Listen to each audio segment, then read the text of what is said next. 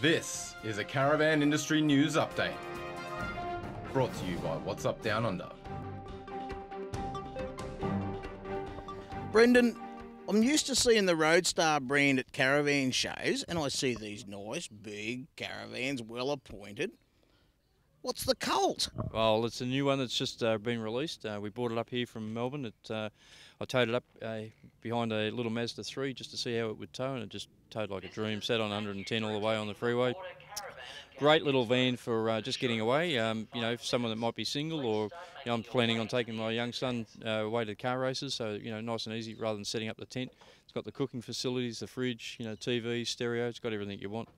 So you've managed to cram all that into this? Yeah, plus the it's got a 90 litre water tank, 120 watt amp battery, 135 watt solar panel. It's got everything you want in it. That's for sure. What sort of weight?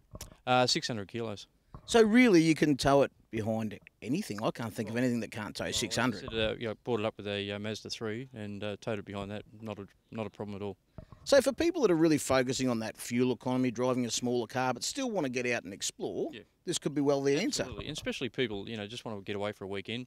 Don't want to load up their caravan, but just like I said, I'm going to go up to Bathurst or, you know, any of the car races and to tow this behind you, and you got your accommodation, just lock it up, go off to the races. You only need it for a bed, but it's got the other advantages that it's got all the cooking facilities, fridge, TV, stereo, the whole lot.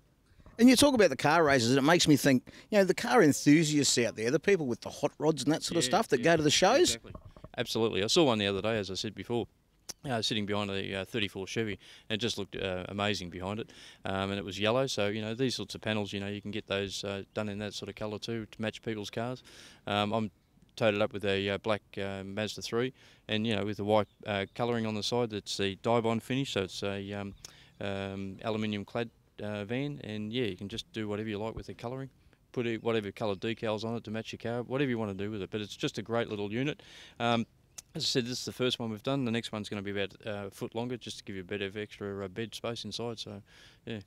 Very nice, mate. I always appreciate it, for me, watching a manufacturer go outside of the square and do something different. And this is different, and Roadstar, I reckon, well done. Good on you. Thanks very much. Appreciate it.